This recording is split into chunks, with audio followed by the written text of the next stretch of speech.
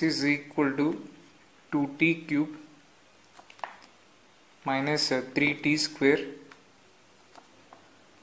plus 2t plus 1 is the given equation.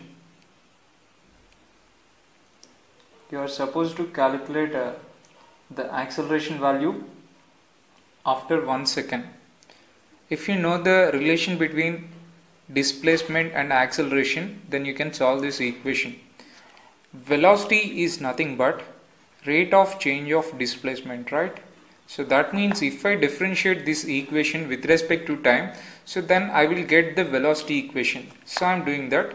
So t by dt of, so displacement is nothing but, so 2t cube minus 3t square plus 2t plus 1.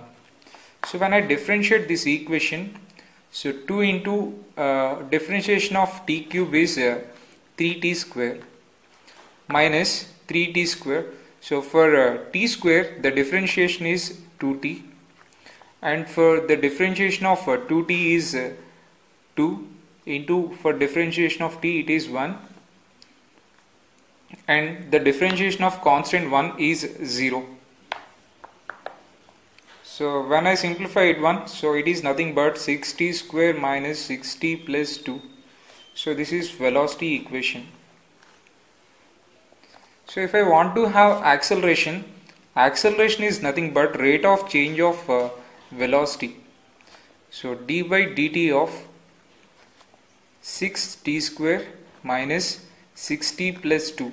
When I differentiate this equation, d by dt of 6t square, 6 constant, differentiation of t square is 2t minus differentiation of 6t is 6 into, so differentiation of t is 1 plus constant differentiation is 0.